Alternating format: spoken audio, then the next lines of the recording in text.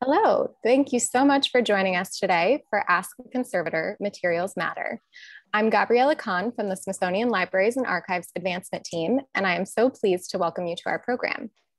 I want to gratefully acknowledge the Piscataway on whose ancestral homelands I live, as well as the diverse and vibrant Native communities who make their home here today. Before we really jump in, I just want to say that we hope that everything will go as smoothly as possible, but just in case anything happens, please bear with us. We are recording the program so that we can share it with those who weren't able to be here today, or if there are any technical issues. And just like so many of you, our speakers today are at home with families and pets. So please excuse any potential background sounds or surprise visitors. So as you probably know by now, the former Smithsonian Libraries and the Smithsonian Institution Archives have joined forces to better serve researchers, curators, educators, and learners of all ages at the Smithsonian and around the world. We are now the world's largest museum, library, and archive system, and we aim to fulfill the institution's mission for the increase and diffusion of knowledge. And a crucial part of our work to fulfill that mission is preservation and caring for our collections, many of which are irreplaceable. So thanks to their skills and expertise, as well as support from our very generous donors, our conservators preserve and care for books, documents, photographs, audiovisual files, and so much more for use by curators, researchers, students, and really any curious person who has a question that might be answered by our collections. So for us, preservation is really a large umbrella under which everything from mending a torn page to proper collection storage and handling to emergency preparedness and international disaster relief efforts falls. But today, we're going to take you on a journey from ancient times to the present, touching on the history of sharing and recording information and how that has influenced preservation that happens today. So we'll be discussing and showing you the various formats and materials that our conservators handle and explaining the impact of those formats and materials on treatment strategies and solutions. And of course, we'll have time for you to ask a conservator your own questions. So with that, I would like our speakers to introduce themselves. So Daniel, let's start with you. Hello, everyone. My name is Daniel Viltsek, and I'm the book conservator for the Adopt a Book program for the Smithsonian Libraries and Archives. At the Conservation Lab, I treat books from our special collections, particularly the Dibner, Coleman, and Cooper Hewitt. I arrived at the Smithsonian at the end of 2019, so I was lucky to spend 3 months at our Conservation Lab before the shutdown. I'm originally from Israel, where I worked for 6 years as the book conservator at the National Library of Israel. I had my formal training in conservation at Palazzo Spinelli. It's a small art school in Florence, Italy. And my family and I moved from Israel to Vancouver, Canada in 2016, where I worked for 3 years as a bookbinder in a small bindery. And from there, we moved here to DC. And I'm excited to be here and share what we do with all of you.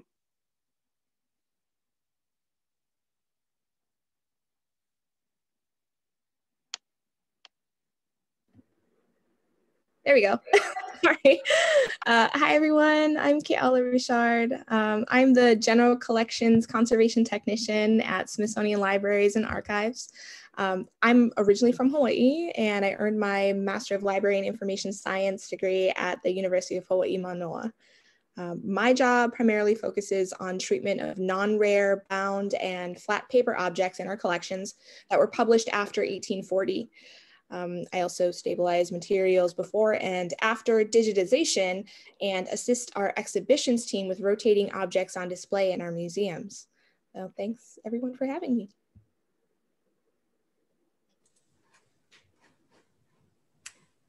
Hi, everybody. I'm Alison Reppert Gerber, Preservation Coordinator for the Smithsonian Institution Archives, which is now part of the Smithsonian Libraries and Archives.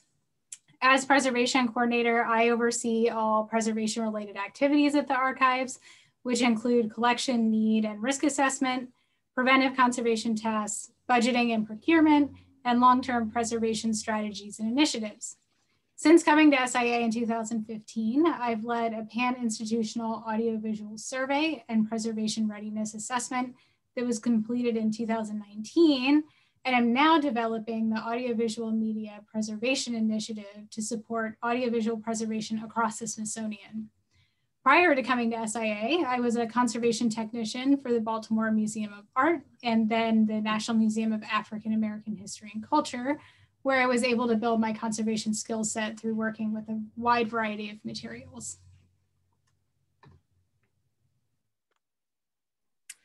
Thank you so much, Alison, and all of you. So we're gonna jump right in, and we're gonna start with Daniel. So Daniel, as our adopted book conservator, I know that you mainly treat the books in our special collections, which go all the way back to the very earliest days of printed books. And so on our journey this evening from ancient times to today, told through the perspective of book and archival preservation, can you tell us about how we got to the modern form of the book that we all know and love today? Yes, happily. I would like just to add that my role as a conservator for the Adopted Book program, I treat mostly bound material from the 50,000 items in our special collections. In our conservation lab, I treat these old books individually and comprehensively, so they will continue to be available to our patrons for many years to come. So yeah, as a book conservator, when I look at a book, my first thought is, how is this book constructed? So I prepared a short presentation to share with you a little about the history of books from a structural point of view. Next slide, please. So throughout history, the term book was used to describe many forms of media. For instance, a scroll or a clay tablet containing cuneiform writing were referred to as books. A famous example from antiquity is the library of Ashurbanipal, which contains thousands of clay tablets. What we call today a book was originally called codex. Codices have been with us for so many centuries, and the reason why they have endured for so long is not only historically interesting, it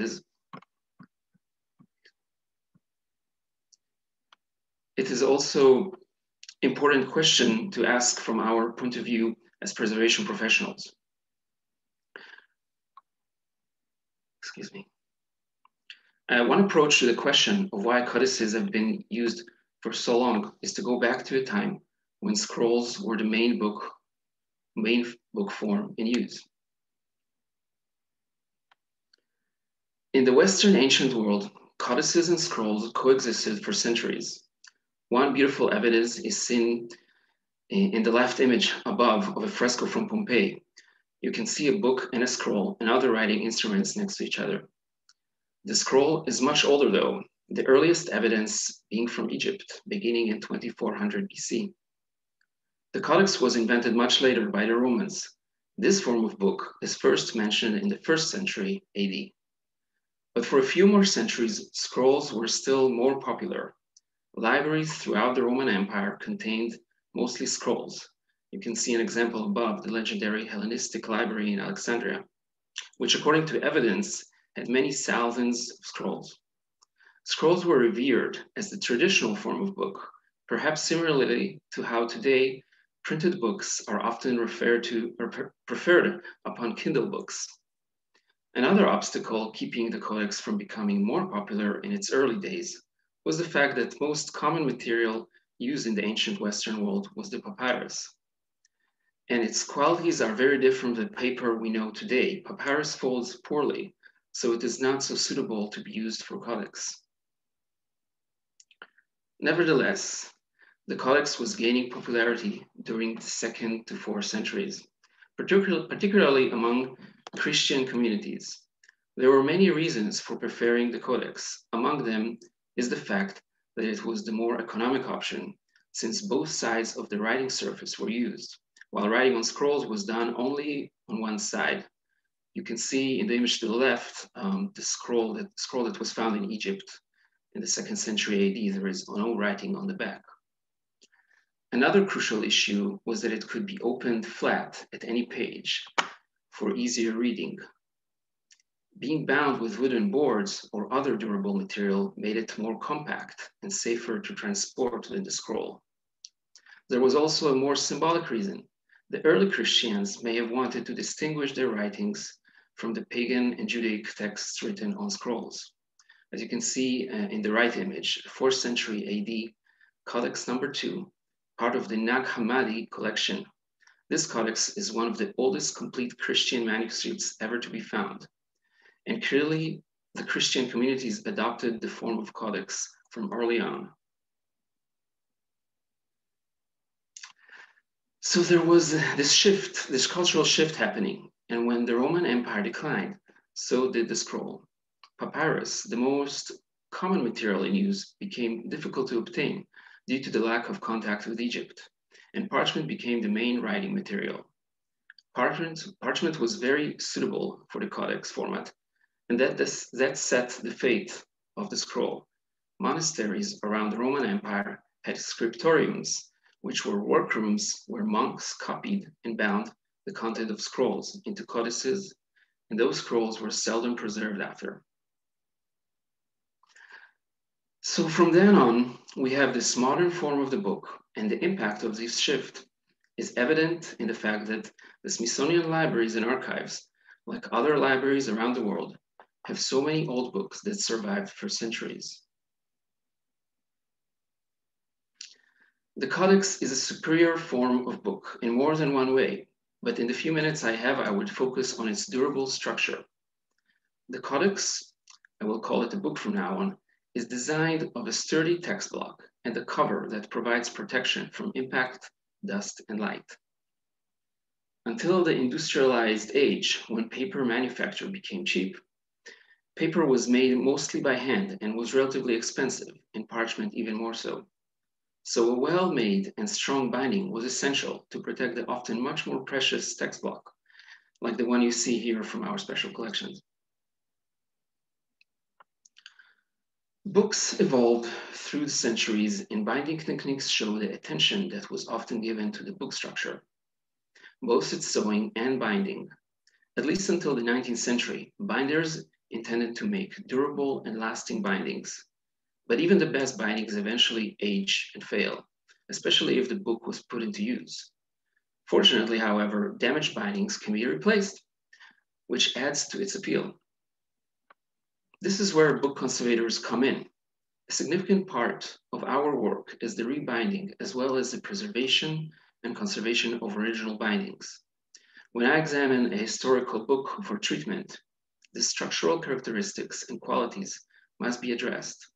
The task is significant given that we must consider 500 years of innovation in the book design.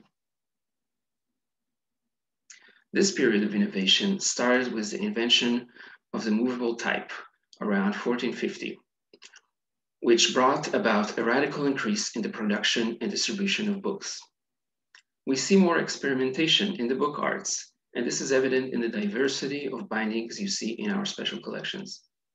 Bookbinders experimented with various book structures and materials to try and improve the functionality and longevity of books. Knowledge of these developments of historical binding structures is important for book conservators, as they must be able to develop durable and historically sympathetic conservation bindings that also protect and support their contents. By understanding the characteristics and operation of historical bindings that endured time so well, we'll do a better job preserving them for our patrons to safely use them for centuries to come, as well as for digitization.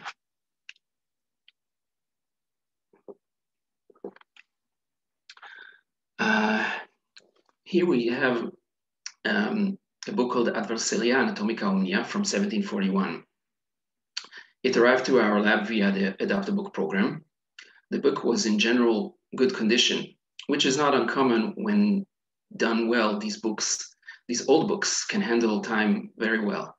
Nevertheless, the binding failed along the hinge.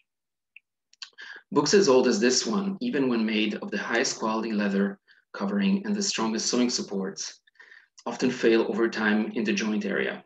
The joints take most of the stress and have the widest range of movement in a binding, causing the leather around them to crack and the sewing supports to break over time.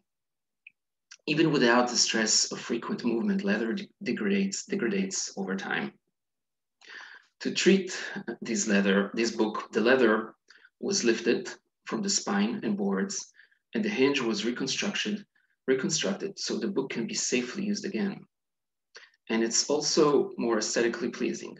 This is a kind of treatment that is used for centuries, and we can find it also in past treatments of historical bindings. Here we have another example. This book, Onomastikon Zoikon from 1668, is actually waiting to be adopted, and it will be available for adoption at our upcoming Adopt a Book event. You can see here how the board is detached, but the text block is in remarkable condition, considering its age. Old books like this one, even when made well, will eventually show this kind of damage. It's interesting to notice that gravity might have played a role causing this damage because the board is detached on the top and downwards. Gabby, if you can go back one slide. You can see that it's detached on top and downwards, but it's still intact on the bottom of the book. So the book was probably shelved standing, and gravity, which imposes its force on the text block and hinges, can cause the board to be pulled away on the top more than on the bottom. We can go to the next slide.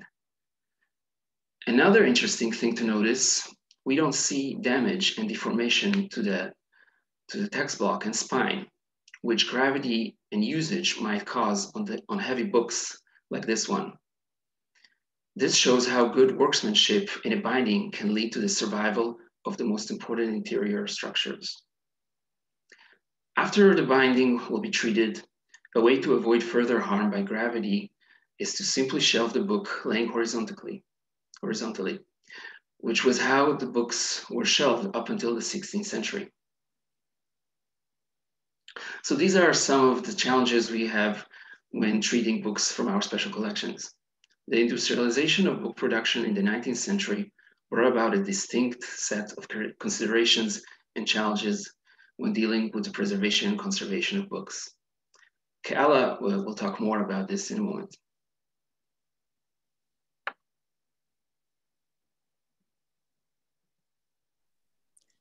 Great. Thank you so much, Daniel. That was just fascinating. And I also just want to give a big shout out to all of our Adopt a Book donors. And it's with the funds from Adopt a Book that Daniel is able to preserve these books that are falling apart so that they can continue to be used and studied for years to come. So we are just so grateful to all of our adopters. So as Daniel was saying, he left us off around the 19th century, and Keala is going to pick up there and tell us more about book engineering and materials, building on the idea of the book as a functional object and sharing with some demonstrations how these things impact her preservation work. So please take it away, Keala. Thank you, Gabby and Daniel. My portion of this talk is going to focus on the structure of a book and the material failures that result from the industrialization of bookbinding in the 19th century. First, I want to talk a little bit about the collections that I work with. Our institution considers everything published before 1840 to be a rare book, and with few exceptions, most books published after 1840 are considered general collections. With over 50,000 rare books in our collection, the general collections make up the majority of approximately 3 million volumes that we currently have in our branches. The other great thing about our general collections is they are mostly circulating. meaning that Smithsonian curators and researchers can check them out to support their various academic work. In 2019, more than 7,000 general collections books were checked out. And in that same time, our lab treated 619 books, which again, most of them are general collections. To start off, Gabi mentioned the book as an object. And this is the core philosophy of our lab, that the book is a functional object. And unlike other items in our museum collections, books are meant to be used. They don't sit behind glass away from other people. Their purpose is to be read and in some cases examined in person.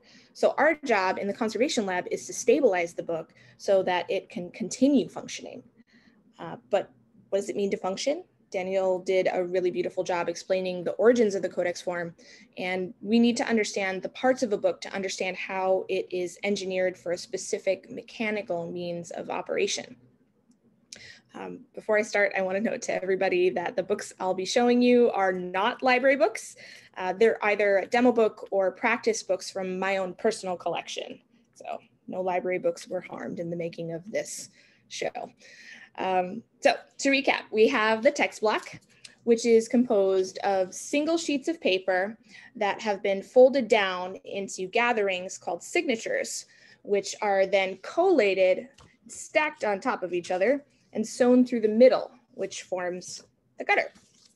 These signatures can be sewn using a variety of different techniques onto support materials of cords or tapes. So here we have a butterfly stitch on a linen tape support, and then a simple stitch on cords.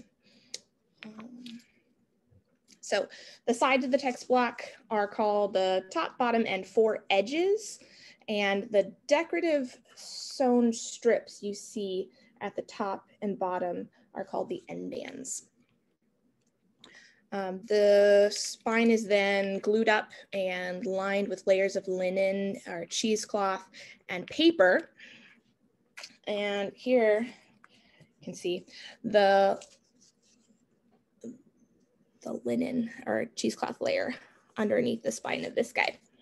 That layer is usually left wider width of the spine so that it can help attach the book to the case or cover. And a lot of times the paper layers were made of publisher's waste. So you can see here, the spine of this book was lined with a printed page from another book. The blank pages at the front and back of the book are called the end sheets, and the outermost sheets are called paste downs. That's literally because they're pasted pages of the book down to get the boards to attach. So here you can see that flange layer that has been lifted off of the board, and then the end sheets on top. Let's see. Oh, another fun thing about this, if you can, hope you guys can see, you have the jute cord that's separated as well, that's stuck underneath there. So a little bit about the case. When I say case, I'm talking about the cover of a book where there are two boards on either side of the book, a card or paper spine, and it's all wrapped in a single sheet of buckram or book cloth. So this would have been all one sheet together. The final structure of the book is engineered for a very specific use. So when this all works together, you have the boards protecting the block of the book on all sides, leaving a really small margin so that the edges are tucked away and the block doesn't get that same wear on shelving. And then we have hinges that must be very strong to keep the boards attached, and then sewing supports on the block or spine so that it moves with the block to allow it to be open and read. So when all of this is done correctly, then the spine flexes comfortably concave while you're reading, and then returns to its original shape when it's closed. So what happens when this fails? So usually the materials used in a book binding impact how well the book can maintain its functionality. And likewise, the original manufacturing processes in bookbinding also affect how the book ages. So here we have images of a woman at a traditional sewing frame, sewing a text block. And then the image to the right of that shows a woman sewing a book by feeding collated pages into a machine. The general idea behind these were much the same as modern clothing sewing machines. It was very abrasive, very hard on pages. One of the most obvious examples, I think, of how manufacture changed the book is paper. So we'll go back to this guy. In the hand press period, paper was made by hand using long, flexible fibers that came from rags. It was essentially the same type of fibers that were in clothing, and the sheets were then treated with gelatin and an alum sizing to hold the fibers together. But by contrast, in the industrial age, paper is now made from wood pulp with a high lignin content and sized with an alum rosin, which made the paper discolored, brittle, and acidic. If you want to know, lignin is a polymer found in cell walls of vascular plants like wood and bark. So what they're using to pulp these. Here, let's switch to another page. Here we have paper that probably came from mechanically pulped paper. So we can see how brown and brittle it is. And when it's put under even, minimal stress, you can see here this double fold, it just flakes right off, crumbles. And I want to show you another here.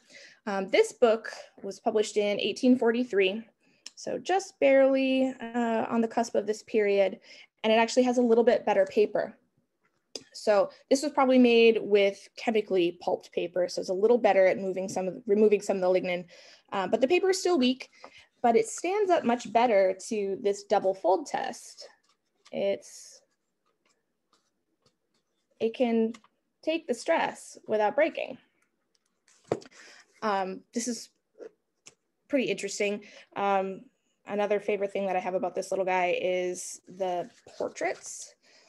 So you can see here that this tissue was originally meant to protect the portraits in the frontispiece here. But you can see that it was much more acidic than the original paper.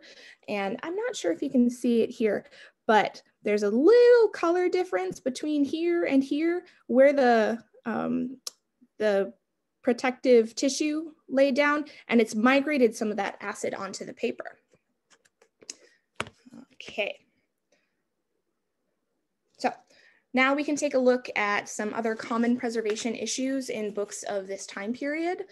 So we already saw a lot going on with this book earlier, but I want to point out a few more things.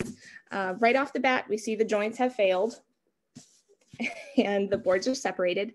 The flange itself was weak and the paste downs were too acidic and cracked. You can see that right here. You can see how weak that cheesecloth in there was. You can also see that the book cloth was worn down. It was pretty thin, hopefully from lots of use.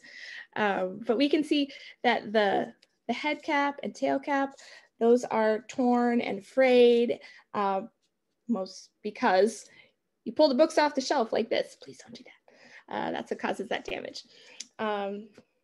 And then we can look inside at the spine itself. So we've got this nice fault line where the text block has split. And when I peel back the brittle liner at the bottom here, you can see the sewing stations. And there's a number of things wrong with the sewing on this book here. So first off, it was sewn using a sawn-in cords technique, where instead of punching the sewing stations individually into each signature, the bindery took a saw to the collated text block all at once to line those up. That made the cords sit recessed into that sawn space so that they weren't visible from the outside of the book cloth. Honestly, this isn't necessarily a bad technique in and of itself. But because the paper is so brittle, those stations have now gotten larger and larger and larger and can no longer support the sewing. Also, the thread used to sew the block is too thin and can cut right through the brittle paper. But because the sewing is failing and the glue and lining material is no longer supporting the spine, when we open it, the gutters and sewing are fully exposed, and every movement really breaks more material. And I wouldn't be surprised if this is missing pages or broken signatures. But how do we address these problems?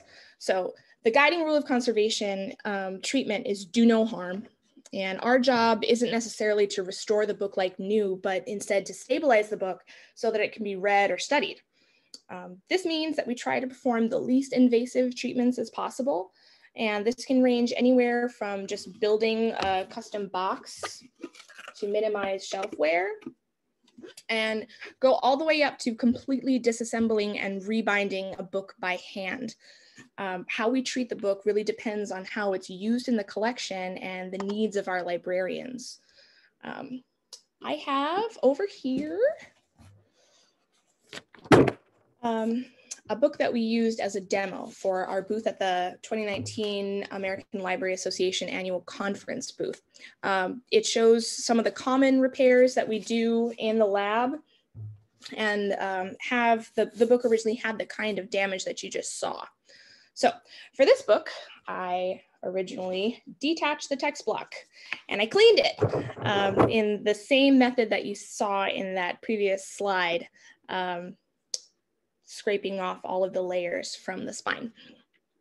I sewed on new end sheets using a acid-free grade paper, and then lined the spine in flexible layers of thin Japanese paper, a starched linen flange, and then more acid-free paper to really shore that up, all using a gentle wheat starch paste that will stay on, but still be flexible.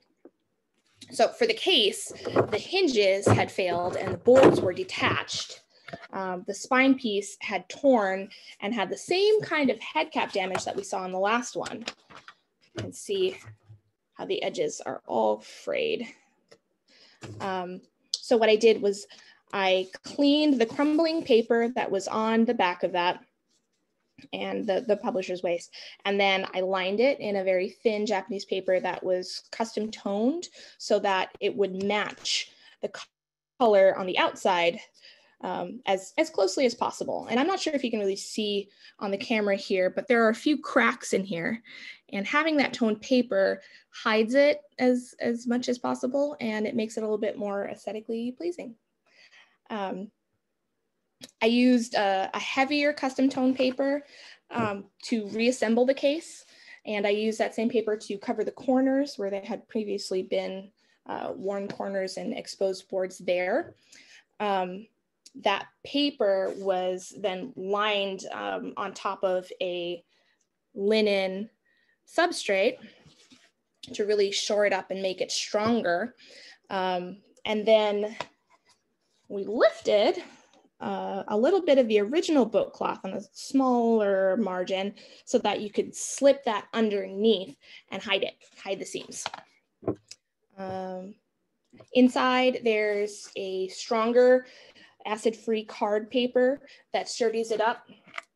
And then I rolled it a little bit so that it will slide over the curve of the spine comfortably. Were this book to be reassembled, the flanges and outer end sheets would be pasted down here on top of each other, and then it would be set under weight to dry, usually at least overnight. Afterward, the linen spine piece would be reattached. And I would also put in this cute little bookseller stamp from when the book was originally sold. We like to keep little objects in there if it came with the book, if there's any kind of ephemera stuck with it, because that helps to contextualize the book historically. And that brings me to the end of my presentation. I hope you all learned something new. Thank you so much, Keala.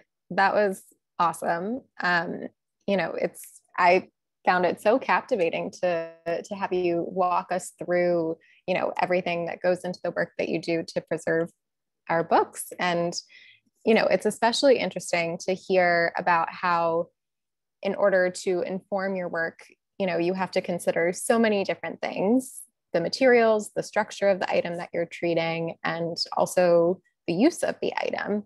And I think that's a nice segue to get us closer to modern day and to talking about preservation of our archives collections, which also requires accounting for their materials, structure, and of course, use. So while Daniel and Keala have been discussing the treatment of single items, Alison is going to tell us some more about looking at preservation from the collection level. So Alison, can you tell us some more about that? Thanks, Gabby. As preservation coordinator, a large chunk of my job revolves around the comprehensive preservation management of our collections. So what does this mean exactly? So for archival collections, it means that we employ large-scale risk assessment and planning techniques that support the long-term preservation of our collections, while also considering the need for access to patrons and researchers. I don't often look at our collections at an item level, but rather consider at-risk collection groupings. And these are often based on the inherent nature of certain materials, and then what preventive methods or mass scale conservation treatment methods we can consider that would better preserve them for future generations. At SIA, our collections contain a wide variety of materials, from architectural drawings to photographs to audio and video assets. So each material presents different challenges to preservation. Some of our most challenging collections are highlighted here. The archives has a large collection of panoramic photographs that for years have been stored rolled inside document boxes.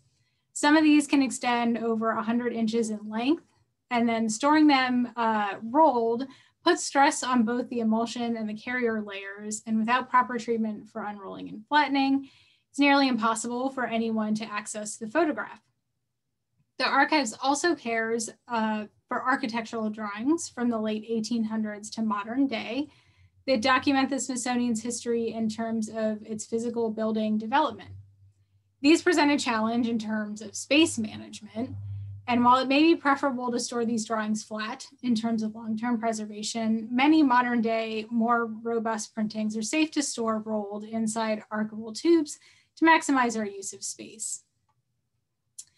Glass plate negatives can also be found in our collections, which document anything from individual snowflakes to cacti. Unfortunately, due to years of handling and movement, many of the plates have broken. Under normal circumstances, the plates would be stored upright in paper sleeves. However, the archives had to develop special trays to secure the glass pieces and store horizontally. Lastly, scrapbooks can be found throughout SIA and pose one of the largest challenges in terms of long-term housing. Oftentimes, the scrapbook pages are made from highly acidic wood pulp paper that can affect the contents that are secured to the pages. It's often not appropriate to disbind or disassemble the scrapbook due to the risk of dissociation of the contents. So we need to develop creative solutions that mitigate some of the damage while continuing to provide safe access to researchers. So I wanted to highlight a few solutions that we've developed at the archives for long-term preservation. After humidification and flattening, 2 panoramic photographs, we place them in custom polyester sleeves that are sealed on 3 sides. So by leaving that top edge open, we can easily remove the photograph if we need to. The photographs are then secured to a piece of archival board to provide additional handling support, and a piece of folder stock is attached to the top edge of the board to provide a cover for protection from pollutants and light. And then here I'm working on prepping tubes for the long-term housing of oversized exhibition drawings. There were several factors we took into consideration when determining how to house this collection. First, the collection was digitized before it was transferred to the archives. So digital surrogates would be available for researchers. And so this reduced the need to handle the original drawings. Secondly, limited space was available in our flat file storage. We simply don't have enough room for the drawings to be stored flat. And then thirdly, the drawings were in stable condition and posed very few preservation concerns. And so for these reasons, rolling and storing in our offsite facility was the best choice for these materials. So once we decided that rolling was the most appropriate choice for storage, we quickly realized how expensive support tubes and tube boxes can be. So while the decision was made to continue using those archival tube boxes for the exterior housing, we achieved the real cost savings with the inner support tubes. Rather than using expensive acid-free blue board tubes, we used more affordable white mailing tubes. But to create a barrier between the non-archival tube and the drawings, 3mm uncoated polyester film was wrapped around the tube and secured using polyester double-sided tape. This modification of the housing produced a significant cost savings for us. We ended up only spending about 10% of what we would have using traditional archival materials, while still achieving an appropriate housing system for these collections. So one of the most significant projects we've undertaken to address preservation on a mass scale is the development and implementation of the Audiovisual Media Preservation Initiative. While still in the planning stages, this initiative was informed by a 4-year pan-institutional audiovisual collections survey and assessment that gathered data about our greatest collection needs and identified several solutions for moving preservation forward at SI. 11 Smithsonian museums, research centers, and archives participated in the assessment, so we were able to get a holistic picture of the state of collections around the institution. Audiovisual collections are one of our most at-risk materials at the Smithsonian due to the variety of formats on which content was recorded, the obsolescence of equipment needed to transfer that content, and the sheer volume of individual items that require cataloging and stabilization before digitization. While more traditional preservation methods, such as appropriate housing and environmental controls, may affect the long-term viability of these collections, best practice for preservation typically means digitization in this case. So AVMPI is a partnership between the Smithsonian Libraries and Archives and the National Collections Program, and is guided by a task force comprised of subject matter experts and an advisory committee of senior level leaders. The initiative will also be supported by 7 new positions: an initiative coordinator, a curator, preservation specialist, and a rights and reproduction specialist. The main goal of AVMPI is to be a central resource that would alleviate some of the burden from individual Smithsonian museums and research centers to catalog, preserve, and provide access to our audiovisual collections. AVMPI is structured with 5 main goals in mind. The first and probably largest undertaking will be to design and build a state-of-the-art facility to support the many functions of the initiative. This facility will also provide a space not only for digitization, but for processing, conservation treatment, and temporary storage of collections. The second goal is to prioritize our collections in a meaningful way to determine which collections require immediate preservation due to advanced format degradation and high content value. Next, the AVMPI task force is working to develop workflows that would standardize how we catalog, track, treat, and digitize collections coming through the initiative. Our fourth goal is to ensure that our digital infrastructure can support the large influx of digital files that we'll create through AVMPI. And lastly, we want to create effective communication and access solutions to highlight our audiovisual collections. So once we digitize them, we want people to be able to see them. So during the first phase of the initiative, we have several tasks to accomplish. As I said on the previous slide, creating streamlined workflows for the physical movement of collections, the creation and storage of digital files, and the creation of digital images to document collections is of utmost importance to streamline the preservation process and maximize our resources. Once those workflows are created, we will plan a pilot digitization project for a small grouping of collections to test out those before scaling up. To support the creation of a new facility, the task force will be creating a facility requirement plan to identify specifications for each required area that would support the preservation of collections. Next, we would need to reach out to Smithsonian stakeholders to determine who would be able to work with ABMBI to identify their at-risk collections, prepare them for movement, and support the overall digitization of their collections. And then for our rarer audiovisual formats, the initiative will be working with specialized vendors to manage digitization rather than outfitting an in-house digitization space for these collections. Lastly, we'll be working to secure funding for our identified needs and will onboard the initiative coordinator and curator to better support the goals of ABMPI. So as you can see, with a wide variety of materials to care for, the archives is continually developing new solutions to ensure that our collections are preserved for many years to come. And I look forward to answering any questions you may have, and thanks for tuning in. Thank you so much, Alison. I think this initiative is so exciting and forward-looking. I mean, we already have such a large amount of audiovisual assets across the Smithsonian, and that number obviously continues to grow. So, but on the other hand, they're also some of our most at-risk collections, like you were saying. So,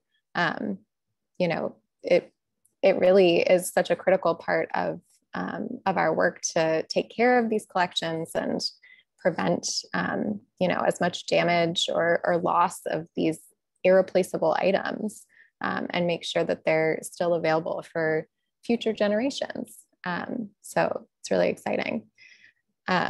So I want to open it up to our audience questions now. So again, if you do have any questions, please go ahead and submit them through the Q&A feature. And we've gotten some good questions already.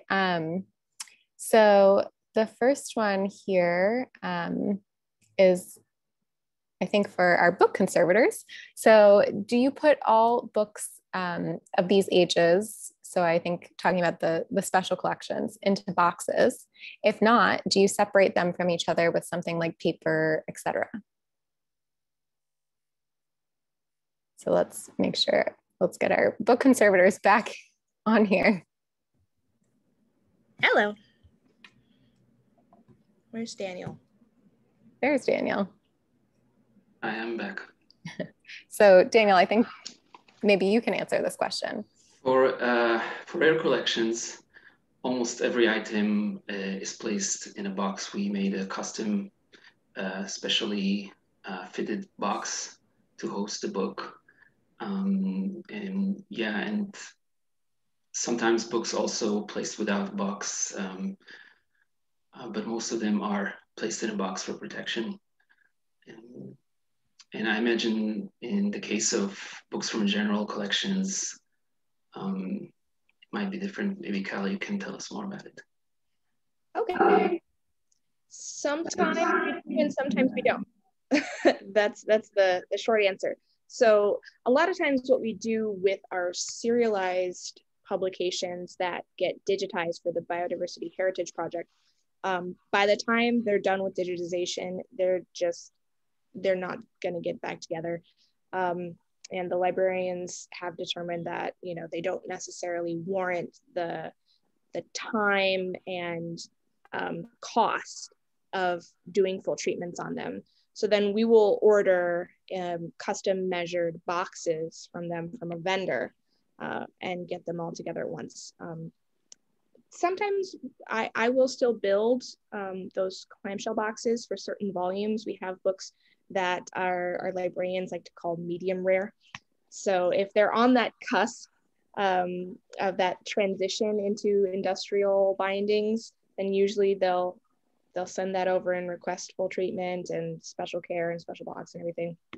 Or if they're particularly important works, so we have first and second printings of Narrative of the Life of Frederick Douglass. When I get around to doing that again, that will have its own special box. So yes and no. Great. Another question, have you had to deal with binding that used metal staples rather than stitching? Yes, all the time. And it's terrible because the metal usually will eat through the signature, and you end up just with rusty nails that, you know, better make sure you have your tetanus shot, and B, just loose pages that then need to be reassembled. And usually what we do with those is we'll gently remove the staples, and if there is that torn through hole, then we'll patch it up with a bit of conservation grade Japanese paper, and then sew it old school with a pamphlet stitch. But that's how we handle it. Yes, I see it all the time and I hate it.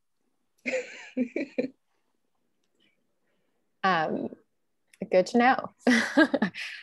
Another question here. Please advise why we see some handling of materials barehanded and others with gloves on. What's the criteria about gloves or no gloves for materials? This person said, I would have thought best to use gloves all the time. Well, this is how it used to be done. And the problem is that when you use gloves, actually, your dexterity, it compromises dexterity and the sense of touch, and you can actually cause damage when using gloves. So it's sort of a compromise. What is the best thing to do for the books when handling them? So what we do today is make sure our hands are clean, and then we can safely use the books without gloves, which is ultimately better. For photographic collections, it's typically you want to wear gloves with those because the emulsion layer of the photograph is more sensitive, and you can actually deposit oils from your hands, even if they're very clean, on the surface of the photograph. And after years and years and years, you will start to see a fingerprint show up on the emulsion layer of the photograph. So for photographs, I would say almost always wear gloves. But for like Daniel said, for paper materials, it's much safer to handle them with clean hands so that you can actually feel the paper as you're handling it. That is good to know. Yeah, helpful advice. So why is it important to have the original object rather than a digital version for research purposes? That's a good question.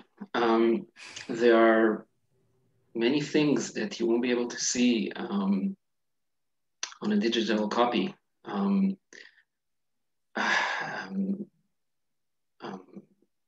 From a codicological point of view, I mean, there is no replacement for the real object. To see a book and hold it and see its form, you just can't see all of it in an image.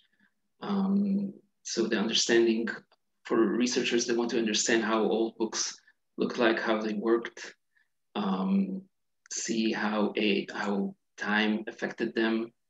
You just can't do it without the real thing. So it's actually crucial to be able to preserve the original books. And if you research the content of books, then you can have the argument of using the digital copy. That's a different story.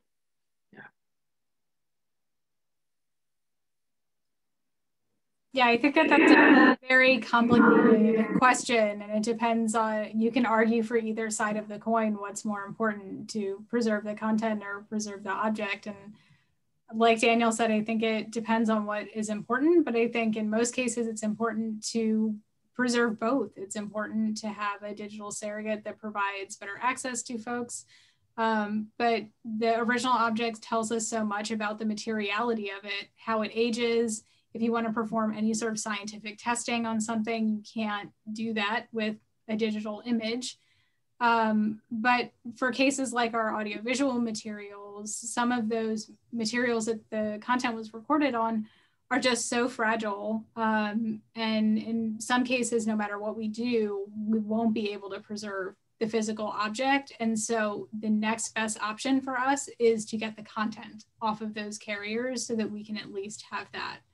But there's been a lot of discussion, particularly with film in the past few years, about how we digitize it. So a lot of people just digitize the frame of the film, but there's also been a lot of discussion about doing edge-to-edge digitization, so you can actually see the sprockets of the film, because that can also tell you a lot about the maker of the film, to date it. And so, yeah, it's just constantly evolving discussion about that.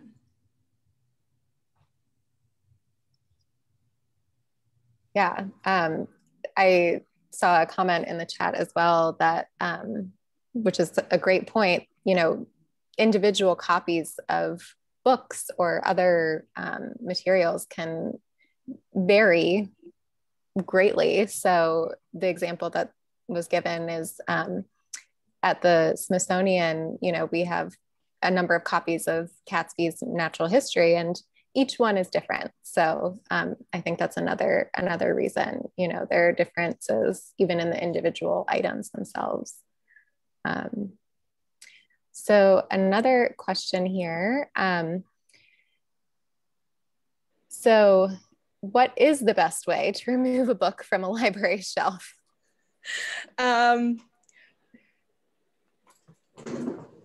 Okay. Live demonstration. Live demonstration.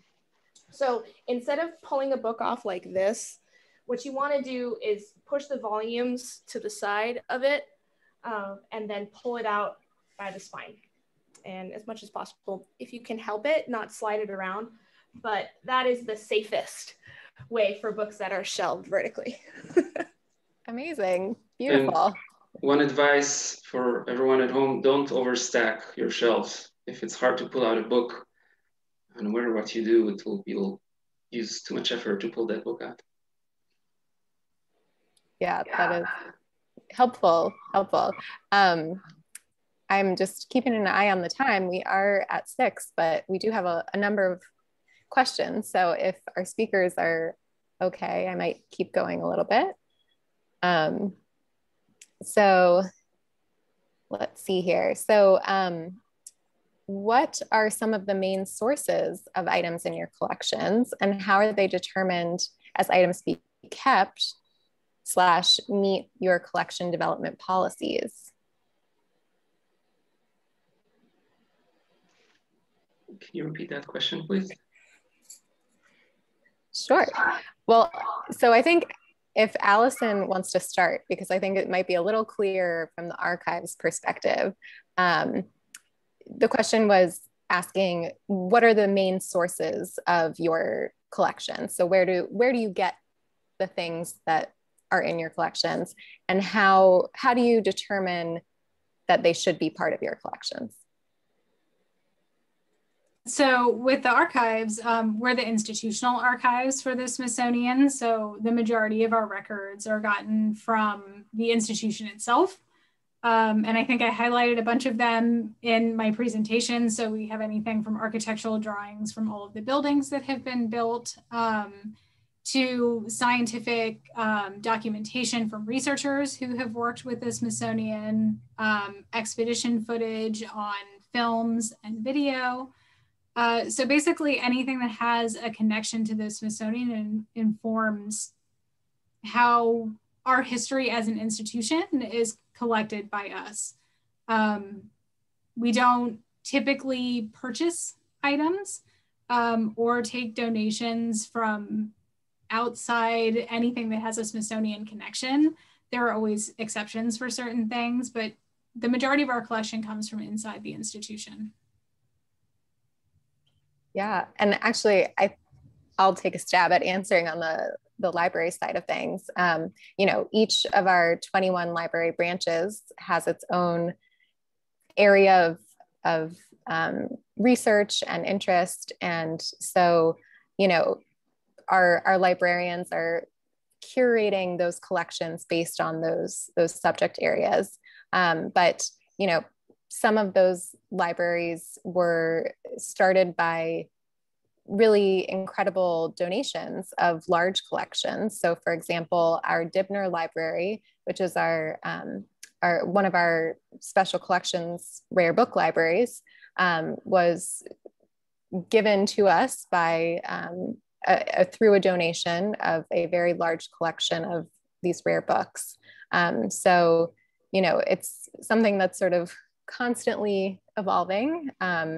But again, our librarians are the ones who are determining, you know, what needs to be in our collections based on the needs of the researchers that use those libraries.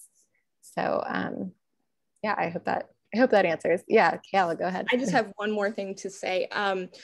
For our digitization department, the policy is that if it is important enough to spend the money and digital storage effort on digitizing the book, then we will keep the book. So when we digitize something, it doesn't get tossed out. If you see something on BHL and you want to see it in person, it's there. Thank you. There are so many questions and not so much time, so I'm going to try and find another one here. This is an interesting one. So what types of films might be included in the audiovisual preservation initiative? Yeah, I saw that one. So I want to be clear, we're not actually starting new archives for our audiovisual collection. So the initiative is basically going to act as a support unit for all of the Smithsonian museums and research centers that already exist. So we're providing a service to anything from Human Studies Film Archives, which has a lot of documentary films on Indigenous cultures and languages that may no longer exist. And so anything from around the institution, which is basically anything.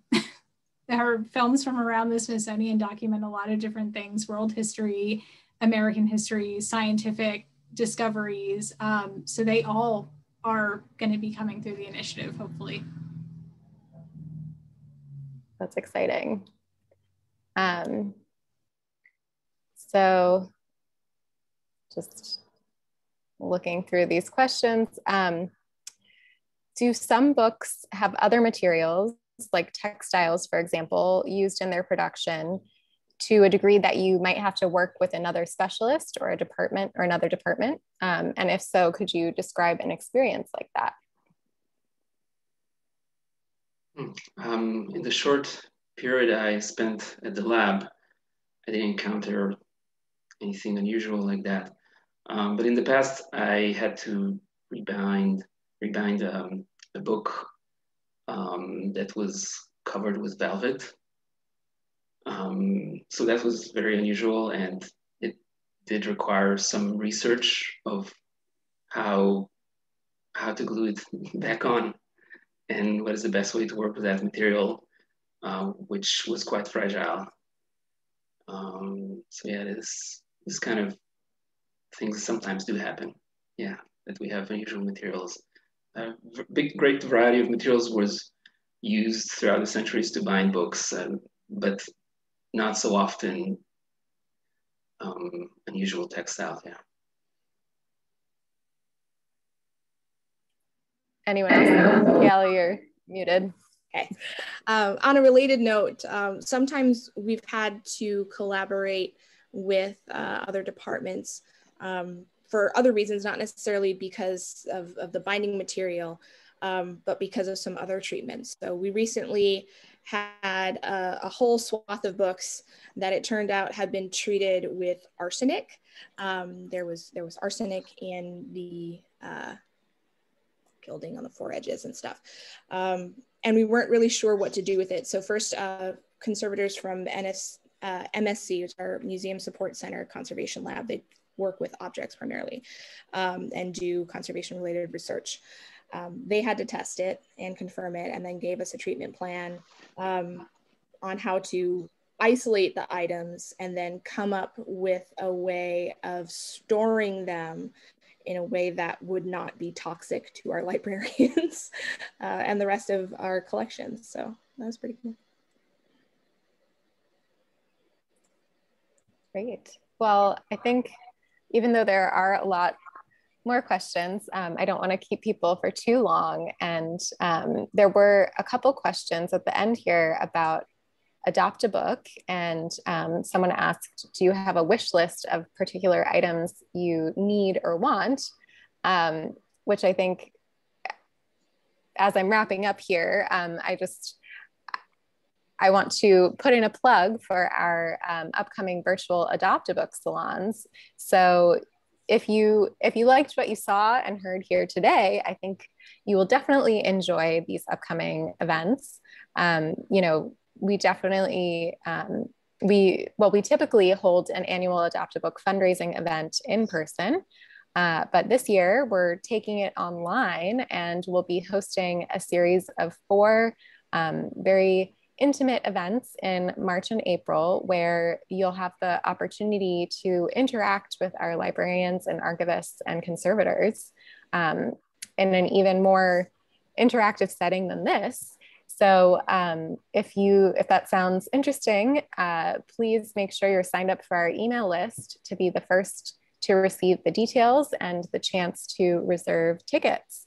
And you can sign up on our website at librariesarchives.si.edu.